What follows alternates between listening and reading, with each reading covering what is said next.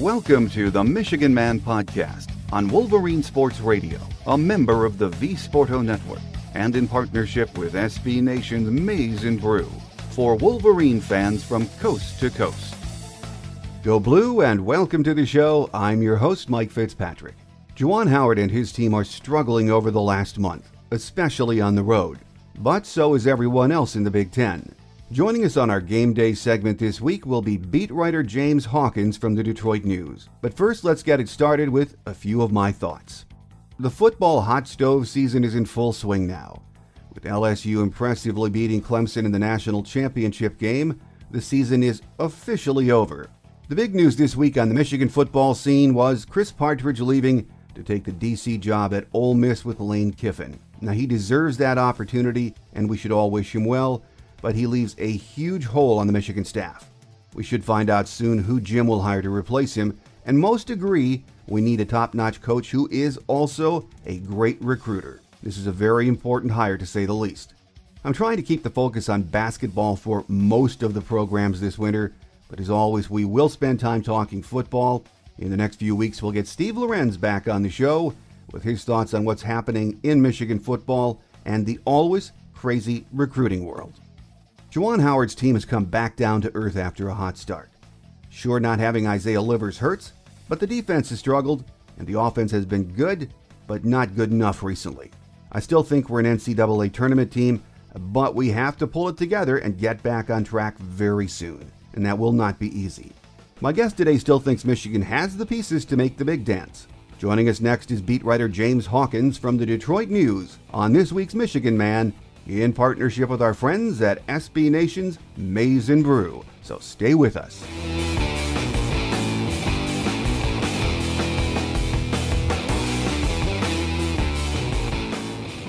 Here with us on our Game Day segment this week as we talk a little Michigan hoops to get things going is beat writer James Hawkins from the Detroit News. James, great to have you back on the show. Thanks for having me back, Mike. Well, on Sunday we saw Michigan struggle up in Minneapolis against Minnesota.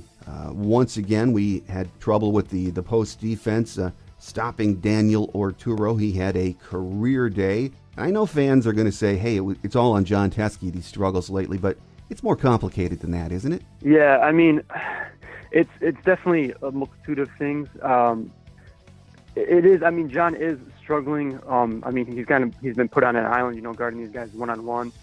And I think if you just think back to what Michigan did well last season, I mean, Michigan did a good job of taking away the three-point shot and making teams take tough two-point shots. And I mean, the strategy with Juwan Howard is he wants to eliminate the three-point shot, which they have done a good job of. I mean, if you look at the stats, I mean, they have given up the fewest three-point shots by a wide margin so far in the Big Ten. But the problem is just that what John Teske did so well last season was, if you look at how Michigan defended teams, he did a good job at hard hedging ball screens and, kind of preventing guards from getting down into the lane. And he did a good job recovering, back to his guy in the paint. And then when guards or perimeter players did penetrate the paint and kind of get to the lane, he did a good job of rotating over and contesting shots and, walling up and making things tougher on the rim. But I mean, they're just not playing that way this season under Juwan Howard. So everything's basically one-on-one. And so that means, with Daniel Orturo against Minnesota this past weekend, you saw there were several times where Orturo would get the ball out on the, out at the three-point line, and then Teske would have to go out there to defend him because, like how Juwan Howard wants him, they want him to play one-on-one. And, Orturo just had a quick first step, and there were several times where he got it and he just put it right on the floor and just drove right to the rim. I think they're just asking, Teske is, like I said, he's not used to defending this way, and I think it's just stretching him out more. And last season he was just better, when he was just kind of staying around the rim, or like I said, when he was hard hedging ball screen. So, and a lot of it too is, I mean, Teske's not the only person who's struggling one-on-one. I mean, a lot of other guys are as well. I mean, look at Marcus Carr, kind of killed Michigan in the second half too, just consistently getting into the lane and scoring around the rim or creating for other guys. And yeah, it is a multitude of things. And the one thing is that you think Juwan Howard's going to have to do something to change this defense, because the one thing John Beilein always did was he always, adapted and changed things to his team's strengths. And I mean, if you look at what they're trying to do with this defensive strategy, I mean, you could say it's half working. I mean, they are, doing a good job of defending the three and taking it away, but they're also giving up way too many easy layups and baskets around the paint. And I think once you start to do that, I think it helps simplify game plans for other teams. I mean, Daniel Oturu and Marcus Carr after the game admitted, they're like, yeah, we know Michigan's not going to double in the post, so they're just going to continue to, they just fed Daniel Oturu, and that's all they did. And I mean, you saw against Purdue, that's what the Boilermakers did with Travion Williams, and that's the same thing Matt Painter said. He's like, if they're going to play him one-on-one, I'm just going to continue to give it to him. The same thing Graham McCaffrey said when Michigan defended Luka Garza one-on-one, and we saw how that ended up. So I think this is one of those things. I mean, Juwan Howard's going to have to go back to the drawing board and maybe tweak some things, because, I mean, it's one of those things. It's like insanity. I mean, it's doing the same thing over and over and expecting different results. And so far through these 5 Big Ten games, I mean, Michigan's defense ranks last in, field goal percentage defense. They rank last in scoring defense.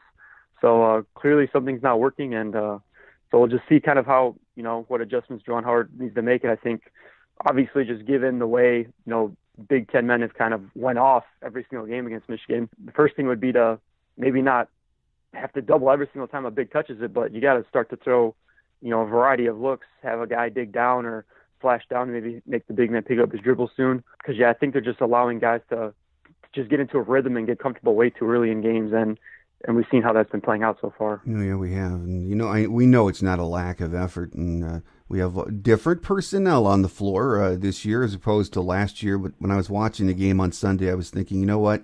It really makes you appreciate what a great defender Charles Matthews was, because he changed what the other team was doing on the floor too, didn't he? Oh, for sure. I think that's the biggest thing. I know Luke Yaklich, he was the de facto defensive coordinator last season, and he did a good job, at the helm of, Michigan's defense the 2 seasons he was here. But yeah, I mean, Charles Matthews was he was a huge part of what Michigan was able to do defensively and the success they had. I mean, he was really a lockdown guy. I mean, just because of his length and athleticism was just gave people fits. I mean, you think back to last season, what he was able to do. I mean, he was guarding, teams' point guards at certain points. He was, guarding their top perimeter player. And I mean, Michigan just really doesn't have that guy on the roster, just like a lockdown, shut down perimeter guy. I mean, Franz Wagner has good defensive instincts, and I mean, he could eventually be that type of player. But I mean, he is a freshman, and he's not quite to that level yet. So I think, that was a huge key to Michigan's success on defense the last 2 seasons, was having a guy like Charles who could switch any screen and just guard, 1 through 4, seamlessly and just make everything tough no matter who he defended. And Michigan just doesn't have a guy like that on the roster, and you're kind of seeing that, play out this season. Well, I'm not trying to make excuses for the defense. I don't think anyone is, but we have played arguably the toughest schedule in the Big Ten so far. And, when you look around, it seems like we know the trend in college basketball has moved away from post play, big men down low.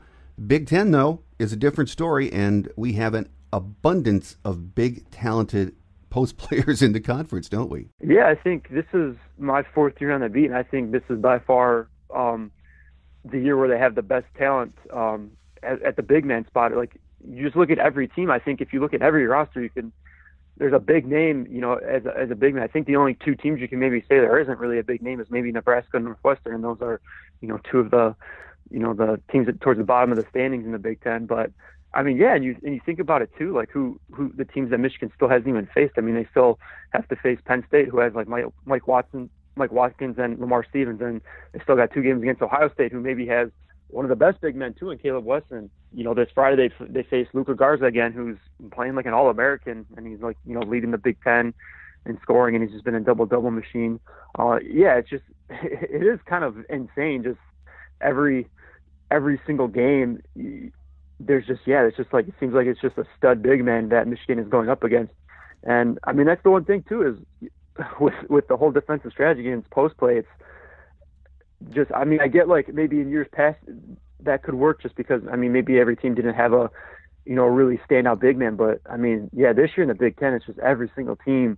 You can just go through, like I said, it's like 12 of the 14 teams. You look at the rosters and it's just every guy just has like a standout big man. And that's the one reason why I think, Michigan just got to rethink its strategy, because I mean, so far they faced, five different big men, and so far, 5 different big men have really kind of given Michigan fits so far this season. Absolutely. And I'm sure Juwan is looking at, doing something, changing something up. But Daniel Oturu, I'm not going to be too hard on John Teskey on Sunday about that. Yeah, he could have played better.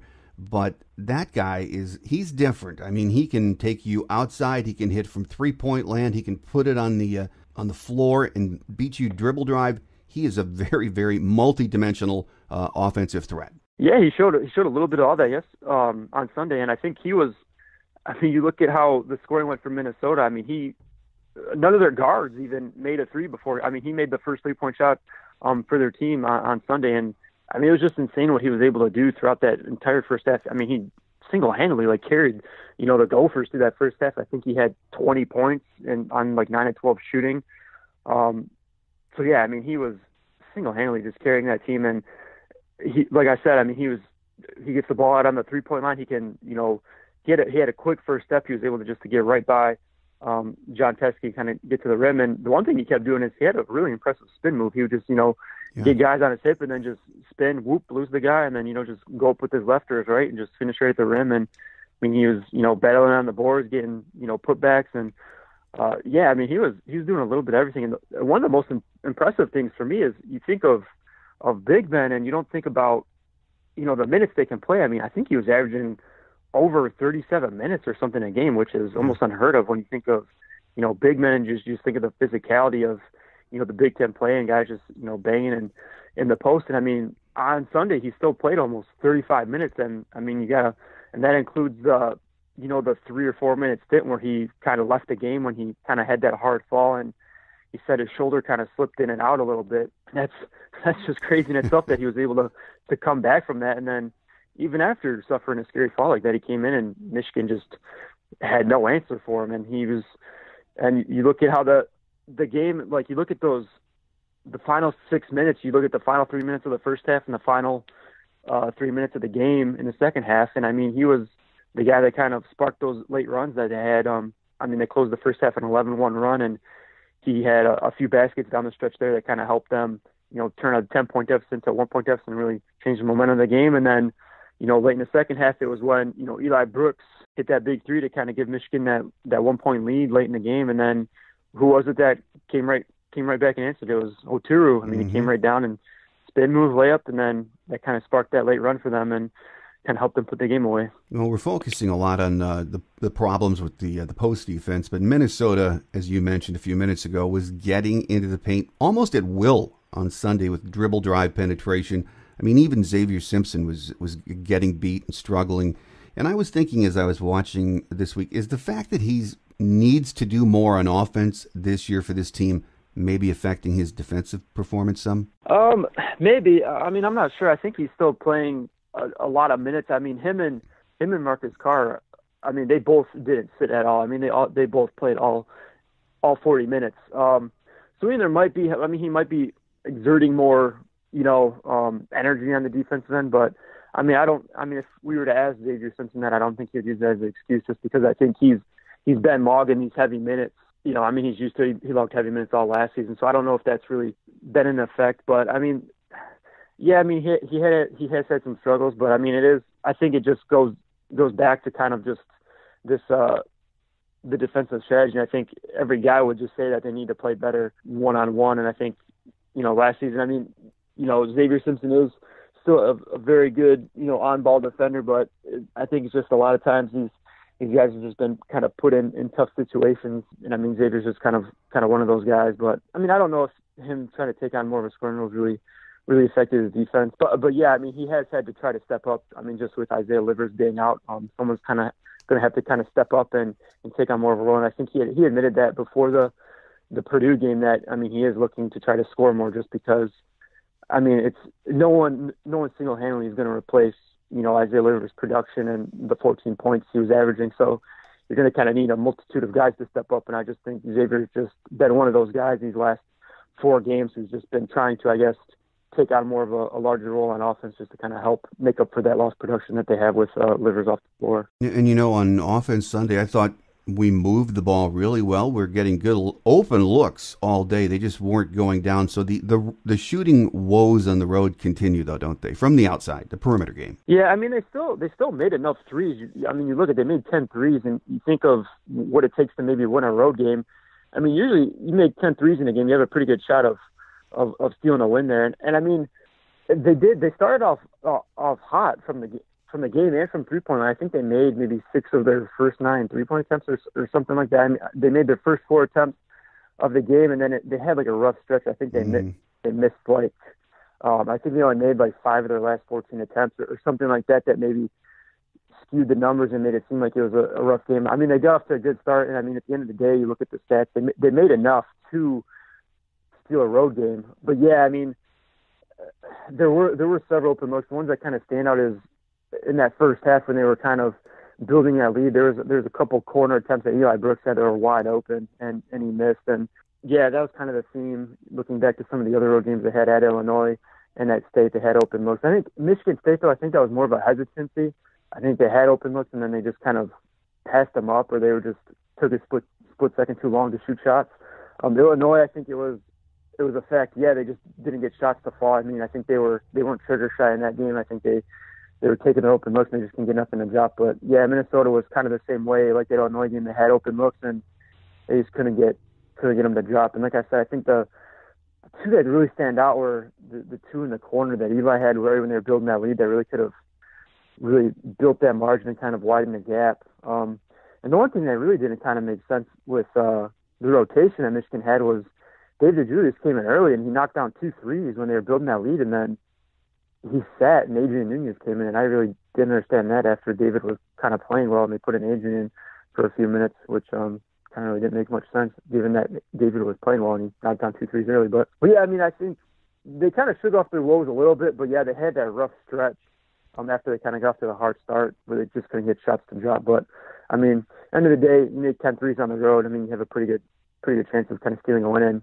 And I mean, at the end of the day, Michigan did. I mean, they had the lead with, under 3 minutes to go, but they kind of just fell apart in those final 3 minutes. As far as outside shooting goes and offense in general, I keep waiting for Franz Wagner to catch fire, and that's asking a lot for a freshman. But overall, I mean, he got sort of a late start with the injury, granted. But what do you think of his play so far? It's been a little bit up and down. I mean, he's had some big games. I think his best game so far was the overtime game against Oregon. I think he scored over 20 in that game. I think that's been probably his best game so far this season. And I mean, it seems like he's had like quiet games. I don't know if he's really had that breakout game where he's really kind of just like wowed people. I mean, it's kind of like you look at the Purdue game. I mean, he scored 15, but it was kind of like a quiet 15. And then against Minnesota, I mean, he scored 17. So I mean, he was second in the team and scoring there. But yeah, I think a lot of people are just kind of waiting for him to kind of just make that big splash, have that big game where he really just kind of takes over on offense, and he really hasn't had that yet. But I mean, yeah, it is tough. I mean, he kind of, as we all know, he missed the first 4 games with that fractured right wrist, and I mean, yeah, he kind of had to get into game shape and kind of get his rhythm, kind of on the fly here during the season. I think you're starting to see that. I think his three-point, he's starting to make threes. He kind of got off to like a slow start from 3-point range, because as we know, that was kind of his label kind of coming into the season, from when he played Alba Berlin. He was known as like a perimeter guy and a 3-point threat, and he kind of got off to like a slow start from 3-point range early on. But I mean, you look back, I mean, against Purdue, I mean, he made 3 outside shots, and I mean, against Minnesota, he was the only guy to make. Him and David were the only guys to make more than 1 3. I mean, he made 4 in that game. So I mean, I think he's kind of starting to get back into shape, and the weird thing is too, with like his, it being his right wrist that got injured, you wonder if it was like affecting his shooting form and anything like that. And he said it isn't. But I mean, if you just look at these past few games, it seems like he's maybe starting to get more comfortable, get more in a rhythm. Like I said, he's kind of made multiple threes in these last few games. So hopefully that's a sign that there's more things to come. But yeah, I think with him, it's just, like I said, it just seems like he's never had like a big game. I mean, you look at the Oregon game, he made big shots. He kind of took over in one stretch there early in the second half, and in overtime too, he hit that big 3-point shot that kind of gave Michigan the lead. But aside from that, I don't know if like you can really look at any moment so far in these games where you think like, oh man, he really took over during a stretch. And I think that's kind of the one thing people are waiting for. But another thing is too, is that with Isaiah out, Isaiah was getting a lot of attention on defense, and you kind of wonder what opponents, who they're keying in on offense. And maybe Franz is that guy. Maybe teams are focusing a little bit more on. Maybe it's Eli Brooks. You kind of don't know what defensive game plans are. So, but yeah, I think a lot of people are still just waiting for maybe him to kind of have that one big breakout game, and maybe that or maybe that one dominant stretch where he really just kind of takes over a game. That hasn't happened yet, but Juwan Howard, as we know, I mean, it was maybe 5 games into Franz's career, and he already said he could be one of the best players to wear a Michigan jersey. So that's plenty high praise. I think we're all just kind of waiting to see what maybe the Wolverines have been seeing in practice, and maybe just see Franz kind of have this big breakout moment. Here at the Center Game Day segment this week, talking Michigan hoops, is beat writer James Hawkins from the Detroit News. You know, James, a lot of fans I hear from say, don't worry, we're struggling now. We'll get better when Isaiah Livers comes back. Can he really be that kind of the difference maker? I think when you look at this, I think you could make a case that he is Michigan's best player just based on what he can do. I mean, he's just so versatile on both ends of the floor. I mean, he can guard, every position on defense, 1 through 5. And then, I mean, on offense, I mean, he just is their best outside shooter, their best perimeter threat.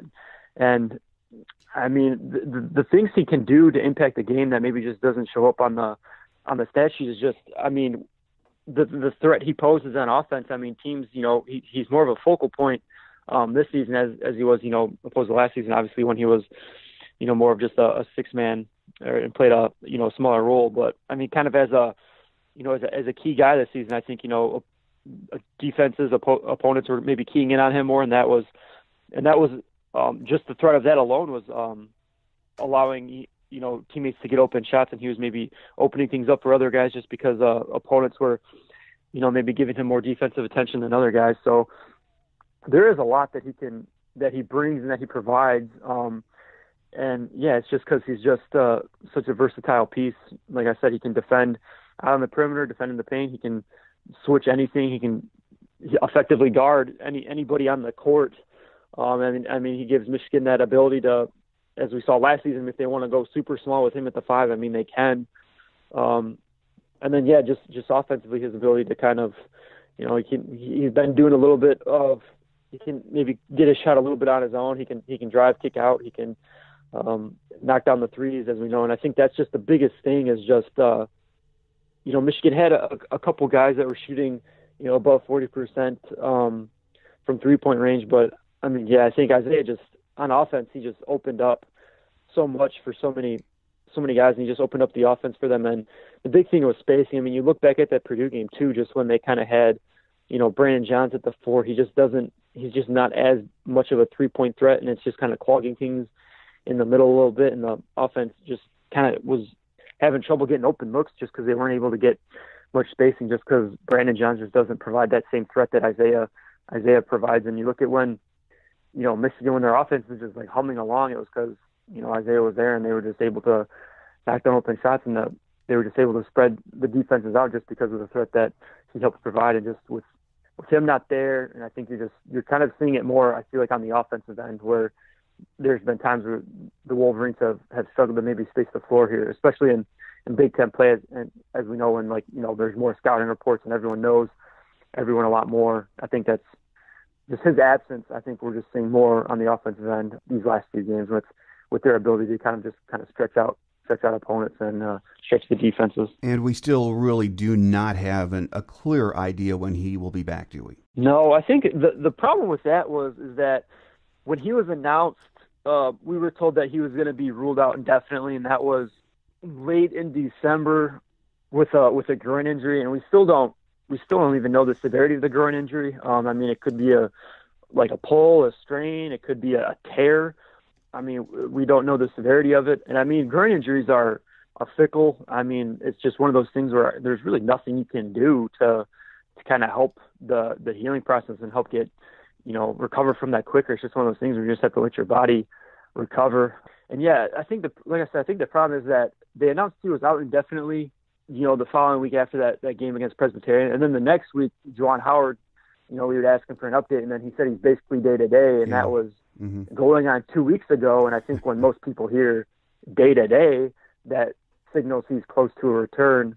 So I think that's just kind of been the problem with this whole situation is just that I think, like I said, when people hear day-to-day, you expect, okay, he's close to a return. But as we know, that's been almost going on 2 weeks ago. And just based on the sounds of it, he really hasn't been able to do much in practice. It sounds like he's only been able to kind of, run up and down and really do conditioning stuff. It doesn't sound like he's suiting up and actually taking part in drills during practice. And we have no idea like how far along he is in his rehab. No idea if he's cutting, jumping, doing any of those things. Because like I said, groin injuries are fickle things, and I mean you don't want to do anything to kind of suffer a setback because you don't know how long it's going to take to recover from that if you aggravate it. So yeah, that's the thing. It's just kind of, there hasn't really been much clarity. We just keep hearing that he's getting better day by day. And as far as when I think this week it's going to be close to 4 weeks since he's been injured. So I mean, if it is a groin strain, because he was initially diagnosed with a muscle strain. Mm-hmm. I think groin strains, like I said, it just depends on the person, but that could be like I think if you look at WebMD, it's like a 6-week injury. So he still could be sidelined the next 2 weeks. I mean, who knows? I think, like I said, the problem is just that we were never told the severity of the injury. And the timeline with it, I think kind of, like I said, it just hasn't been much clear, because going from indefinite to day to day in the course of a week, I think really kind of muddled things and really didn't provide a clear picture of I guess, how long they expected him to be out. But just like I said, by the sounds of it, it doesn't sound like he's doing much at practice. And after the game against Minnesota, I asked Coach Howard if he was able to do any more in those 2 games leading up to that game as opposed to before the Purdue game, and he said we'd have to ask Isaiah, and we haven't been able to speak to Isaiah since he got injured, so that just hasn't really helped clear up anything. So I mean we'll see. We won't get an update until Thursday before they head to Iowa on Friday about if he's been able to do anything, but just based off what his teammates have said, it doesn't sound like he's been able to do much of anything in practice, so that just doesn't really seem like he's getting that much closer to a return. Well, I thought last week getting a split would be good, and we did. Won at home, lost on the road, but now it's back on the road to Iowa on Friday night, Carver Hawkeye Arena, which to me is a place Michigan never seems to play well, and here we go.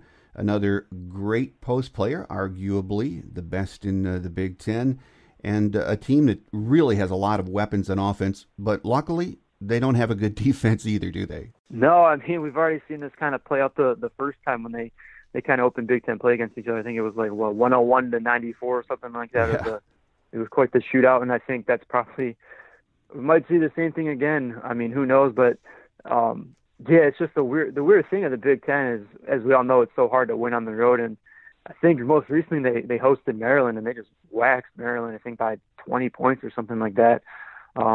So yeah, it's gonna be a difficult for Michigan to go in there and win. I mean, like you pointed to it, it's been a difficult place for them to go in and win last season at all. I mean, you look at the last season, I remember, I think that was a game where everyone got in foul trouble. I think they had like half their starting lineup had 3 fouls or something like that, and that was a game that they lost by double digits and really never competed in that game. And so it's gonna be quite the challenge. And I think, like we were talking about earlier, it's gonna be interesting to see what they try to do with Luka Garza. I mean, especially on the road, if you let a guy like that kind of get onto a roll early, then you're gonna kind of let the crowd get into it, and then so it'll be interesting to see. It's gonna, like as you point out, it's gonna be a tough test. As we know, every game on the road in the Big Ten is going to be a huge challenge. I don't think there's any place you can point to. I don't even know if you can point to Northwestern and Nebraska as being easy places to win. Because as we've seen through, the first few weeks of Big Ten play, only 4 teams have won on the road. That's, Wisconsin's won a couple times, but they've also lost at home to Illinois. Illinois won on the road. Michigan State's won on the road. Rutgers won on the road. So not a lot of teams have had success on the road. And it was kind of one of those weird teams where you kind of don't know what team you're going to get. But we saw that they can put up points in a hurry. They hung 90 plus points on Michigan. I think that's the most Michigan's allowed all season. And at home they're going to be quite the challenge, just because they've been really like I said, they thumped Maryland on the road, or they thumped Maryland at home already. So it's going to be a tough challenge. And like I said, it's going to be interesting to see what they try to do with Luka Garza to try to maybe slow him down a little bit. But yeah, that's a place where you really don't want to fall behind. Really, you don't want the crowd to kind of get into that.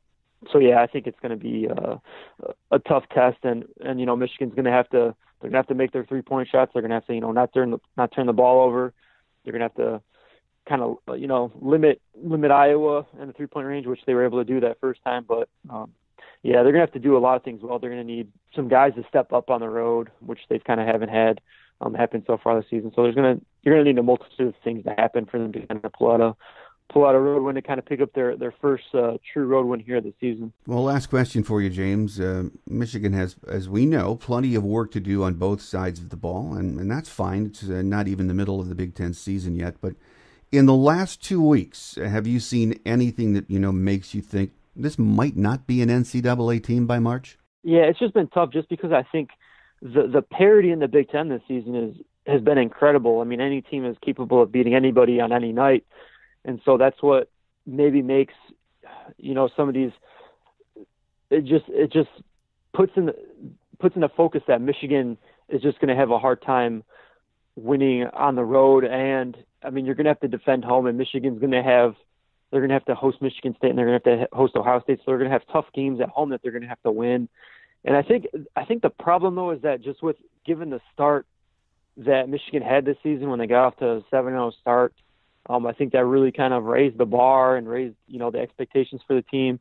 But as we've seen, North Carolina has really just fallen off a cliff, and Iowa State lost to, what was it, Florida A&M or yeah. some team that, a low tier team. So I think that just them getting up to that start and winning that Alfred Atlantis tournament really raised the bar and expectations for this team. And I mean, yeah, I think they're going into the season. I think the expectation was, obviously to make the tournament. And I think you just kind of look at what they've done recently. They've really struggled against, top teams. You just going back to, dating back to when they first started the Big Ten play. Yeah, I think there are concerns, obviously, with this team, and I think the biggest concern is just on defense. You look at, that was Michigan's bread and butter, their strength the last 2 years, and now, like I was saying earlier, you look at the stats now, and they're like the worst in the Big Ten, giving up points. So, I mean, it is, I guess you could say it is too early. I mean, we are just a quarter of the way through Big Ten play, so we're just going to have to see how Juwan Howard adjusts things and maybe adjusts to the strength of this team, and it is just, it's going to be, the longer Isaiah Livers is out, it's going to be tougher. But the one thing for me is just like moving forward, I think Michigan just needs some guys to step up. I mean, like I said, like we don't know how long Isaiah is going to be out. The one thing for me is like Franz Wagner, he's had some good games the last 2 games, but the one person to me that's really got to step up is Eli Brooks. I mean, he's kind of just been almost non-existent on offense the last 2 games. I mean, he is a solid defender one-on-one. He does a lot of good things. Defensively, I mean, against Purdue, he was the guy that was kind of chasing around Sasha Stefanovic and really holding him to a quiet game from outside. But man, he's just kind of, like I said, if you look at his stats against kind of like the cupcake teams and then against like, kind of the tougher competition, it's been a pretty crazy split. And I think he's been a guy that they really need to kind of show some life on offense to kind of help step up and, fill the void with Isaiah out. But I think it is too early to maybe press the panic button just because, like I said, I mean, the Big Ten just been kind of a weird season so far. I mean, any team is capable of beating anyone on any given night. But yeah, it's just the schedule they have. It's going to be tough for them to pull out wins on the road. I mean, they face Northwestern and Nebraska, so those are 2 games maybe they're expecting to win. But I mean, outside of that, I mean, the game at Minnesota was a game they had a chance to steal. But yeah, it's going to be one of those years. I mean, like the whoever wins the Big Ten, they would have 5 losses. I mean, maybe even more. I mean, last season I think Michigan had 5 losses and they fell a game short of winning a share of the title. So I think it's just too early to maybe raise the alarm here and think that they're going to miss the tournament just because we haven't really seen Michigan make adjustments yet, like we've been talking about on defense. So we'll see what Juwan Howard and them do, what they kind of do to tweak things moving forward. But I think it's a little bit too early to maybe to be concerned about them missing the NCAA tournament just because the Big Ten's been so good. And I mean, I think some projections have 10 teams making the tournament. So yeah. I mean, as long as Michigan's able to defend home most nights and as long as they're able to steal a couple of wins here on the road, I think that they'll still have a pretty good shot of making the postseason just because that Creighton win is still kind of holding up and that Gonzaga win is probably going to hold up for a while on their resume. But yeah, I just think it's too early kind of raise concern. But I mean, there are concerns, granted, yes, with this team, but as far as missing the postseason, I think there's still a long way to go before I guess we kind of reach that thing where we kind of start really wondering if this is a team that's even going to be able to make it to the NCAA tournament. No, I agree with that. And it's been a wacky college basketball season so far, crazy in the Big Ten, and we have more than half of the conference schedule to go. So, yeah, don't hit the eject button yet, Michigan fans. It could be interesting. So we shall see.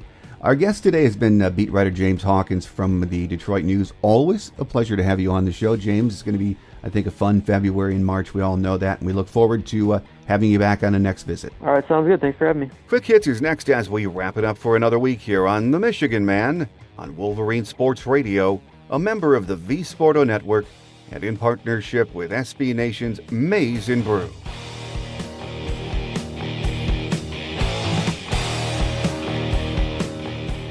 On Quick Hits today, the challenge now for University of Michigan women's basketball head coach Kim Barnes-Arico and her team is to grow from a defeat that stung. Number 17 ranked Maryland, 12-4 overall, 3-2 in the Big Ten, put a 77-49 hurt on the number 24 Wolverines on Sunday at Chrysler Center. Michigan is now 11-5 overall, 2-3 in the Big Ten.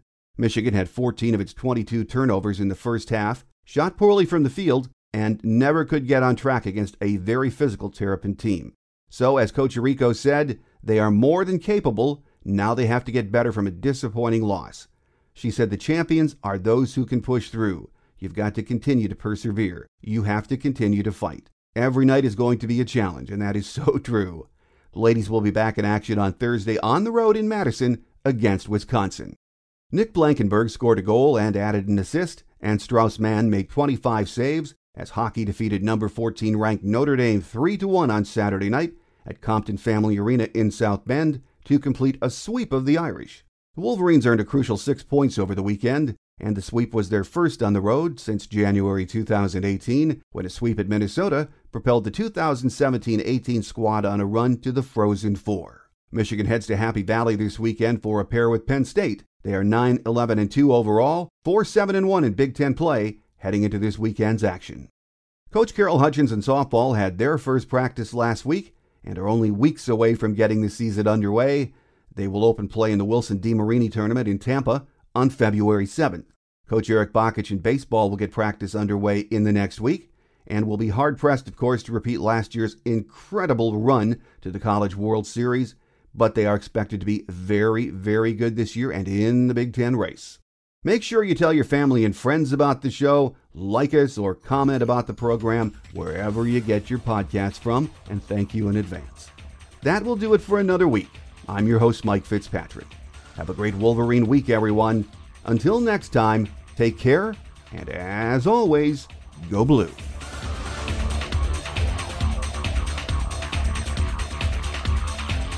Thanks for joining us today on The Michigan Man, here on Wolverine Sports Radio, a member of the V Sporto Network, and in partnership with SB Nation's Maize and Brew. Our listener lines are open 24/7 for your calls at 313-263-4842. That's 313-263-4842. Or email us at themichiganmanpodcast@yahoo.com. That's themichiganmanpodcast@yahoo.com. The Michigan Man Podcast is produced at the studios of Robin Lynn Productions, Allen Park, Michigan, and is not affiliated with the University of Michigan. Go Blue!